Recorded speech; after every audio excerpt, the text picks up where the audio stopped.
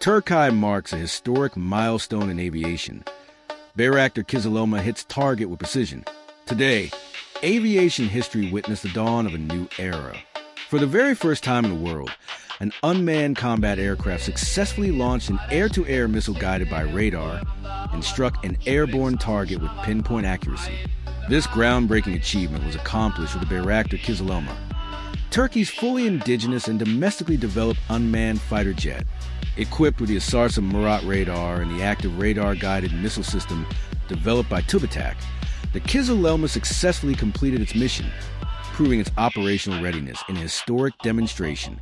Turkey has now become the first country in the world to achieve this milestone, marking a significant moment for the Turkish armed forces and the nation's defense industry.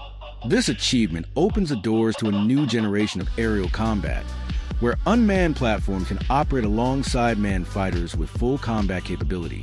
The success of this mission is a testament to the dedication, ingenuity, and hard work of countless engineers, scientists, and defense professionals. Special recognition goes to Bayraktar, Aviation, TÜBİTAK, and all the teams who contributed to this historic project. As the Turkish Air Force commander stated, this moment is not just a technical achievement. It is the beginning of a new chapter in aviation warfare.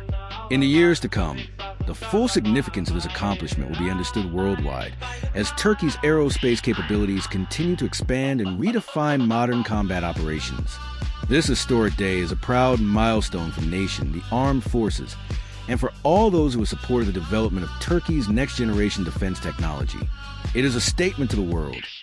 Turkey is leading in innovation, engineering, and operational excellence in modern aerial combat. Key takeaways: Bayraktar Kızılelma, first fully indigenous Turkish unmanned fighter jet. Successful air-to-air missile strike using active radar guidance. Opens a new era for next-generation aerial combat.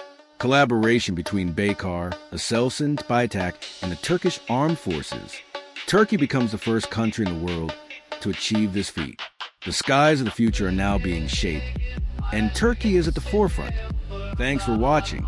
If you learned something new, smash that like button, drop your thoughts on latest military in the comments, and subscribe for more deep dives into global power plays.